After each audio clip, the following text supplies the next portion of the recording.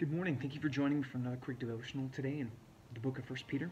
Today we're going to be in First Peter chapter 3, verses 3 and 4. Your beauty should not come from outward adornment, such as elaborate hairstyles and the wearing of gold jewelry or fine clothes.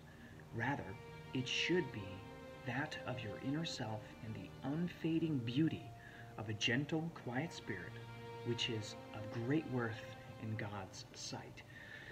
We spend so much time and money on our own appearances, how we look, how we're presented. We always want to project the best image of ourselves. Social media has been one of those things that's really highlighted that, where we always show our successes, we don't show our failures, we always show our best side, we never show our bad side. But Scripture commands us to not just hang our beauty on the outward appearance, okay, the things that we show people, but inwardly, if we're not beautiful on the inside, if we're not spending the time on the inside to cultivate a quiet and gentle spirit for God, we're really not beautifying anything. We're just lying to everyone else.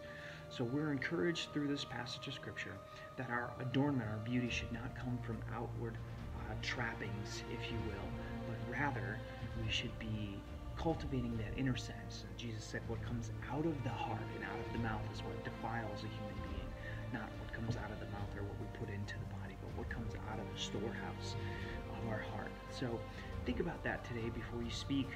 Think about that as we're putting our clothes on today, that we need to work on the inner self, our inside, that gentle, quiet spirit, growing in the Lord, so that we can show the greatness and the majesty of the King.